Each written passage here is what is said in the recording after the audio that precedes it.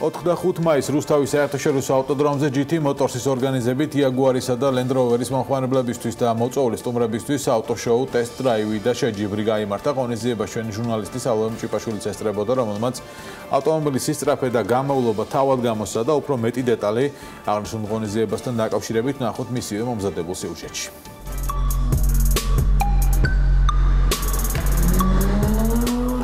2019 წლის 4-5 მაისს რუსთავის ავტოდრომზე GT Motors-მა Jaguar-ისა და Land Rover-ის მომხმარებლები მასშტაბური ღონისძიების ფორმატში შეკრიბა.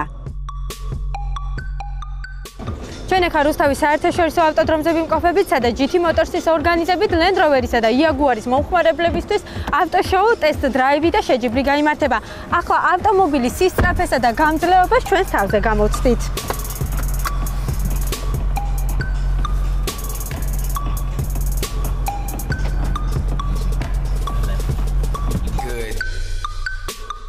ღონისძიების სივრცე ორ ძირითად ნაწილს მოიცავდა ტესტ-დრაივებისთვის განკუთვნილ ტრასასა და შეჯიბრის ტერიტორიას.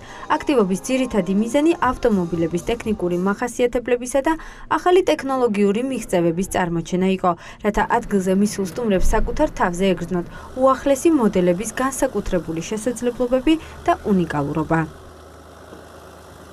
2 დღის განმავლობაში სტუმრებს შესაძლებლობა ჰქონდათ გაეტესტათ ამ ბრენდის ავტომობილების საოცარი შესაძლებლობები, როგორც ტრეკზე, ისე ოფროუდზე.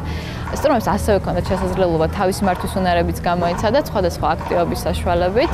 ღონისძიებაზე ჩართული იყო მთლიანად ამ ორი ბრენდის მთელი სამოდელო რიგი, მათ შორის Range Rover Sport SVR და Jaguar F-Type. ანალოგიური კონკურსები ყოველწლიურად მსოფლიოს 16 ქვეყანაში ტარდება. გამარჯვებულები კი სუპერფინალზე რეგიონის ერთ-ერთ ქვეყანაში იკრიბებიან. შეჯიბრის ფორმატი ყველაზე მოაღნიშნულ ქვეყანაში ერთნაირია. თბილისში აღნიშნულ კონკურსში 300-მდე მონაწილე ჩაერთო. მონაწილეებს კონკრეტული დავალებების შესრულება გარკვეული პირობებით უწევთ, სადაც საუკეთესო შედეგები უნდა აჩვენონ.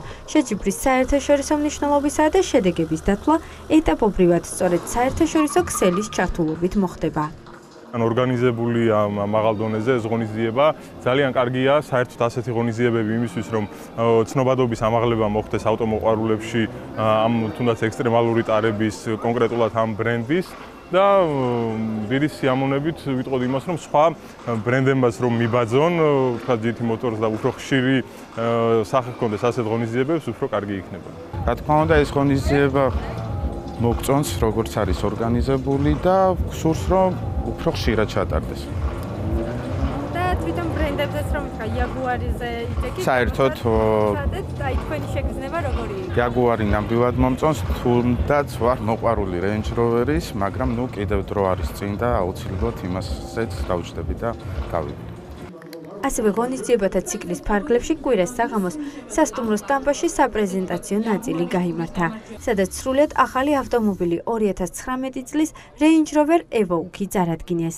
ახალი Evoque გამოვიდა და წარმოადგენთ საქართველოში დღეს ახალი Evoque, რომელიც არის ცოტათი დიდი სიგრძეში და სიგანეში, ტექნოლოგიების თვალსაზრისით საკმაოდ განვითარებულია და საკმაოდ ბევრი ახალი ტექნოლოგიაა დამატებული. იმედი ვქვთ, რომ მოეწონება ჩვენს მომხმარებლებს. GT ჯგუფი საქართველოში 2008 წლიდან Land Rover-ის ბრენდს ოფიციალურად წარმოადგენს. Jaguar-ის ოფიციალური დისტრიბუტორი კი 2014 წლიდან გახდა. კომპანიას ქვეყანაში 250-მდე ტენდერი აქვს მოგებული, 130-მდე დასაქმებული, 5000-ზე მეტი კლიენტი ჰყავს და 10-მდე ჯილდო აქვს მიღებული.